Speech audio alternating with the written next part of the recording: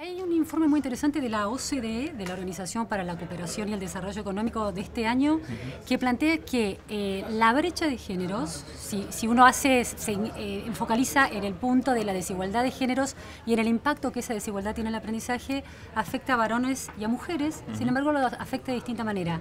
A las mujeres les impide un buen desempeño en las ciencias duras o en matemática, y a los varones, sobre todo a los varones, que no llegan a alcanzar las capacidades mínimas, les va mucho peor que a las mujeres en todas las áreas.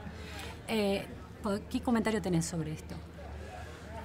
A ver, los motivos profundos de todo eso, a ver, tenemos esta denuncia, digamos, que viene de los datos que tenemos, ¿no? Entonces es una realidad y por tanto tenemos que estudiarlo, ¿no? El tema, y es lo que yo estoy intentando investigar, es las razones de por qué ocurre todo eso, ¿no? Más que a nivel cuantitativo, a nivel cualitativo, ¿no? Y he hecho muchas entrevistas a mucho alumnado que ha vivido los dos modelos de educación, ¿no? La coeducación y la educación diferenciada, para profundizar en lo que ellos ven, en lo que ellos perciben en esos sistemas educativos, ¿no? Entonces el tema de los chicos, yo pienso, y otros investigadores piensan lo mismo, pero repito, no está demostrado, y son temas que son simplemente preguntas, ¿no? Sí.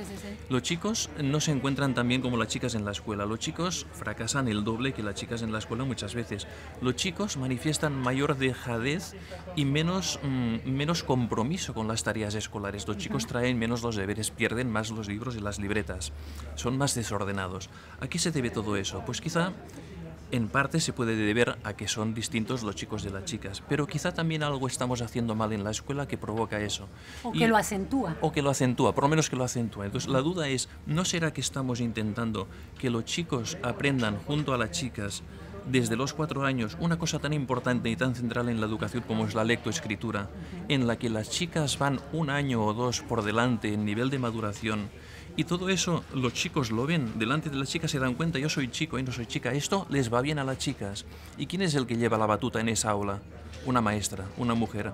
Quizá eso hace que los chicos perciban las tareas escolares, en concreto eso, que es lo central, es el núcleo, es el tronco de la educación infantil y primaria, perciban todo eso como una cosa que es más apropiada para las mujeres. Y quizá por eso es uno de los motivos, entre ellos, entre otros, ¿no? Pero puede ser uno de los motivos por los que los chicos tienen más actitudes disruptivas en la escuela, tienen ese menor compromiso con las tareas escolares.